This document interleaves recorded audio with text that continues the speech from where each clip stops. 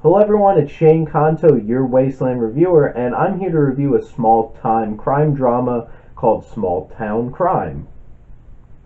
See what I did there? So this film is about a drunk former cop who cops hate him, towns not really like him a whole lot. He's very selfish. He's an adopted brother of an African American woman, and this cop's played by John Hawkes. His sister's played by Octavia Spencer, her husband Anthony Anderson, and this man gets involved as a informal private investigator in the murder of a young woman who's a prostitute and her fellow prostitute friends. And Eshin and Ian Nelms are the directors on this film, and I feel like they do a really nice job of telling this story, slowly pulling back layers and not giving in too much when they don't have to. And they do a very nice job of holding back in this film, telling the story. And also, they do a nice job of not showing you anything too gratuitous when they don't have to. And the editing in this film is very subtly great, honestly, with how certain things, it's like the way that, like, they'll show him pulling away in like his old like muscle car, and the way that they cut towards these quick shots really makes it tense and engaging. Or when you cut away, the edits that really work in this film are the cutaways, when it just like leaves you guessing what happened, and then later when it's revealed what happened, it makes sense, but it keeps that tension going for the film.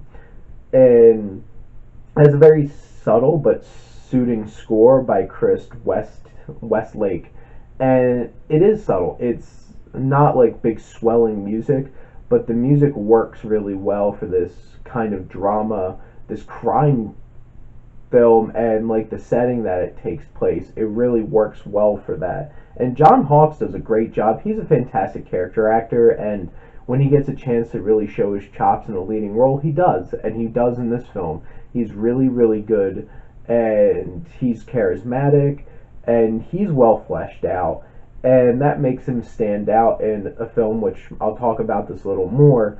But Anthony Anderson, Octavia Spencer do nice jobs in their smaller supporting roles, and Jeremy Ratchford. So I've seen him in things, and he seems just like usually plays off little side supporting characters, and he's usually funny, I feel like. And in this film, he's really creepy and unnerving as like a hired gun, and he is probably the most interesting side character in this film, and he really, really sold it, and he brought some screen presence. One of my big things about like crime films or like action films, you have to have some fun, engaging antagonists that really stick out and are very memorable. He's one of those.